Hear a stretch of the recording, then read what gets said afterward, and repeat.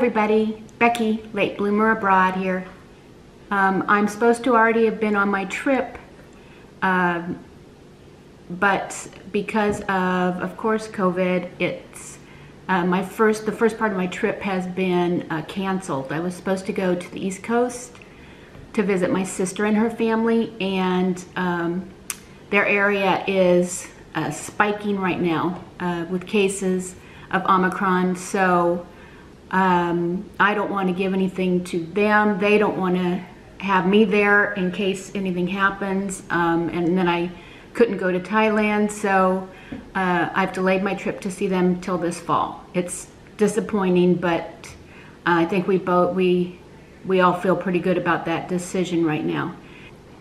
I applied for the Thailand Pass, which is the new scheme by the Thai government that people have to get before you can enter the country. They are constantly coming up with new programs. The scheme that I'm entering on is called the Phuket Sandbox.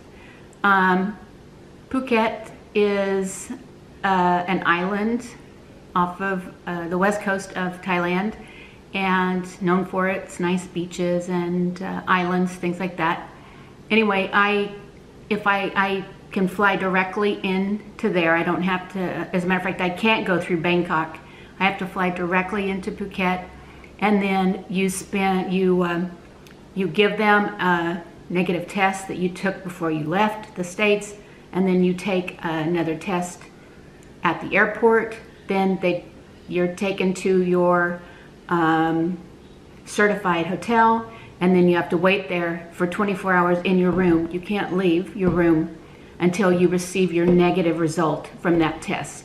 Then the rest of the 7 nights that you're required to stay there, you can go anywhere on the island. You're free. So that sounded a lot better to me than quarantining in a hotel room in Bangkok.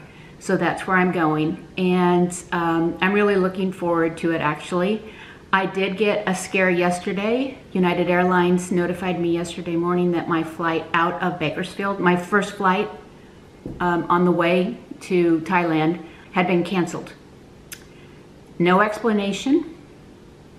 And it was the only flight that would have gotten me to the flight that I needed from Denver. So anyway, my only option was to cancel that reservation, which I did, and look for an alternative.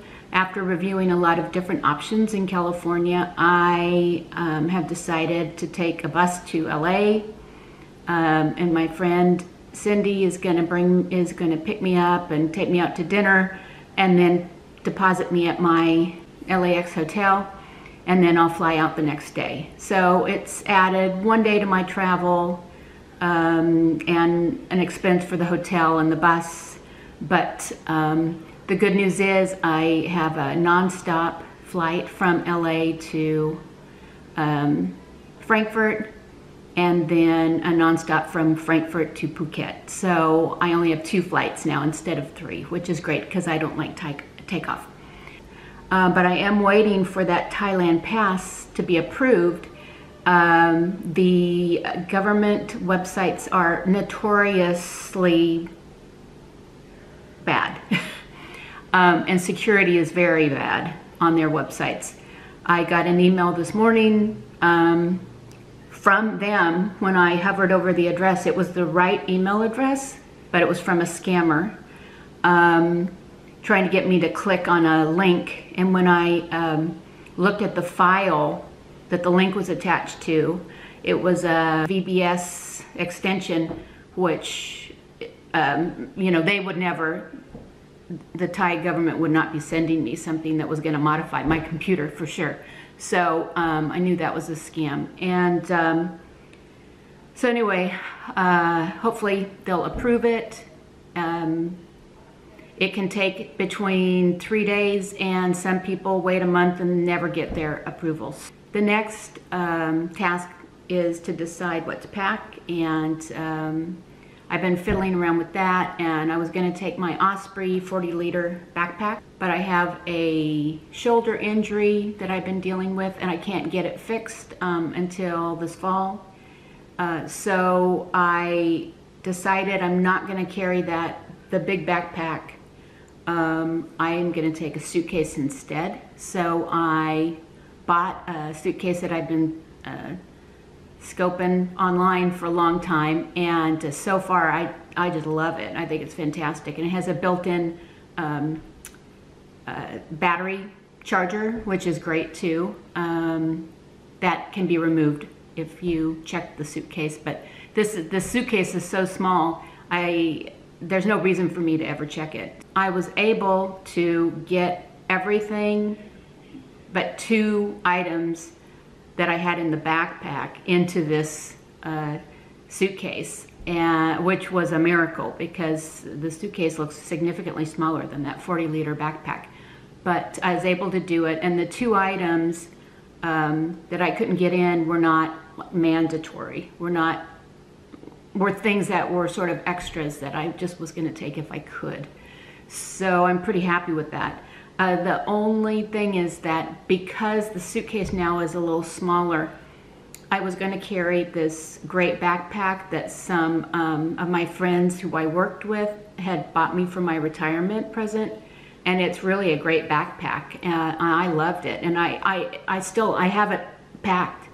It's been packed for a couple weeks with a bunch of stuff in it, and it's what would go under the seat in front of me in the airplanes. But because now I'm going to a smaller suitcase instead of the backpack, I think I need to go with a slightly bigger backpack. I had bought one already about 6 months ago. That it's a significantly larger storage area than the one that my friends gave me. It's not as cute, but it'll get the job done. And I think since I'm going to be gone almost 6 months, I really need to make sure that I have everything with me that I need, because I don't want to get overseas and then have to spend the money to buy stuff that I already have here at home that I could have taken with me if I'd had more rooms. And lastly, getting ready for the 2 months that I'm going to be in Thailand, I started Thai lessons with a teacher on the eTalkie website, and I'm really enjoying it. One of my hobbies is learning languages, and this is the first time I've ever even started an Asian language, and but I'm really enjoying it, and I know 100% more than I did before I started last week, so that's fun, and I'm going to continue that. It's a hard language, so I'm not going to know a lot before I get there, but at least I can be polite when I meet the Thai people, and ask questions at the market and understand their response, hopefully, and order at the restaurant, things like that. I just want to do those simple things. I am keeping tabs online of what countries are allowing Americans into their borders right now and what their requirements are. And things are just changing so fast. And since I know I'm going to be in Thailand for the first 2 months, I haven't really decided where I'm going after that. So besides Thailand, France, Spain, those are the only for sures in my trip. Everything else we'll see. Okay, I'll talk to you soon. If I don't talk to you before my trip starts, I'll post after I get to Thailand. Okay, ciao.